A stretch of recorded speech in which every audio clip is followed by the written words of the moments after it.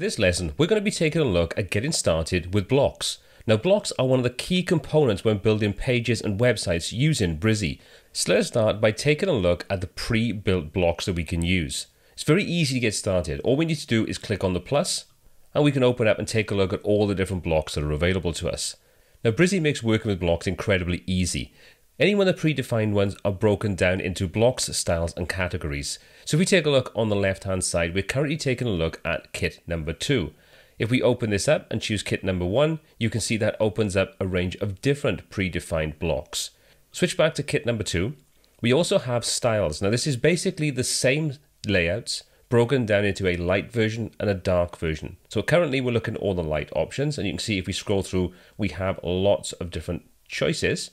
If we switch over to dark, you can see everything is exactly the same, just a dark variation of the same design and layout. We also have categories underneath. Now currently we are looking at all categories, so we're looking at all 500 plus template designs. We can also break this down into the various different category types. So for example, we may want to put a hero section into our page. We can click on hero and take a look at all the great designs that are specific to be used as a hero section on your page. If you want to add features in, we can choose the features option. We can also break things down into contact and so on. Now you'll also notice from all the blocks we have, some of these are separated out as being pro. If we take a look at this top right hand corner, you can see we have the word pro in the corner, and various different designs inside here have the pro tag associated with them. That basically means you need to have Brizy Pro to be able to use these templates. Anything else, completely free, and you can use those whether you're using the free version of Brizy or the pro version of Brizy. Now, on top of these great looking blocks, we can also create our own, and we'll take a look at creating one a little later in this tutorial. Before we do though, I want to take a look at layouts. Now, layouts are basically a collection of pages or a single page for a landing page kind of design grouped together under a common style. So for example, if we take a look at this very first option, the agents one, it currently has 4 layouts. If we select this layout, we can take a look at all those different designs. So currently we're taking a look at the homepage design. If we mouse over, you can see we get a scrolling representation of the entire page design. We've also got a design for work. We've got a design section for about, and finally we have a section for contact. We can go ahead and install any of these and use those as an entire set, or we can load them in one page at a time. You'll also notice we have an option at the bottom that says replace global styling. If we select this when we import this layout, it will bring all the styles and everything with it to make sure that what you see is exactly what you can see in this representation. So we're bringing in everything, colors, fonts, styling, everything. Okay, so let's go back to our blocks and take a look at how easy it is to start building a page up using these predefined blocks as a starting point. So let's start building a typical page using some of these blocks as a great starting point. So the first thing we want to do is we want to place a hero section right at the top of our page to call attention to what's going on. So let's just filter these down in the categories to heroes.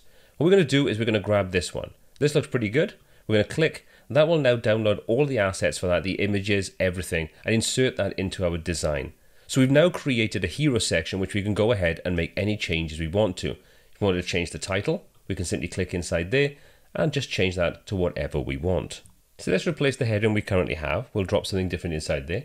And next I want to change the background image. To do that, we're going to use the block options in the top right hand corner, and we're going to use the option for background. We'll select that, we'll remove the current image by clicking the X, and then we'll click to either upload or choose an image. I'm going to choose this image and click on select to insert that into our design. We've now just changed the background. So we've created our hero image. We're now ready to add some more content to our page. So let's do that. Let's come down and click on add a new block. And this time we're going to choose one of the dark designs. So I'm going to use the option for features, and I'm going to choose this option. I'm going to select that, and you can see that's now inserted directly into our page. So we can go ahead and make changes to any of these, change the images, the text and everything, and continue to add more blocks to this design to get exactly what we want. You can see we can very quickly and very easily make changes to the design and everything else to do with it. So now we're building up a page. That's pretty cool, but what if we want to start completely from scratch? Can we do that? Absolutely. Let's click add a new block, and instead of choosing one of the predefined block layouts, we'll click on create your own.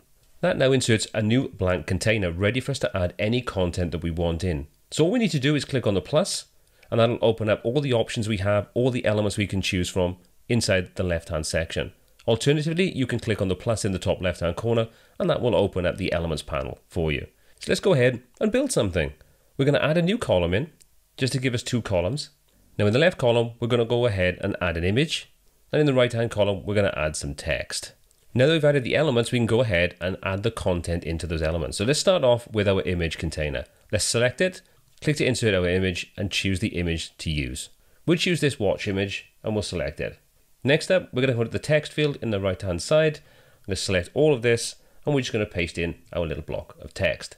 So now we can go ahead and style this in any way that we want.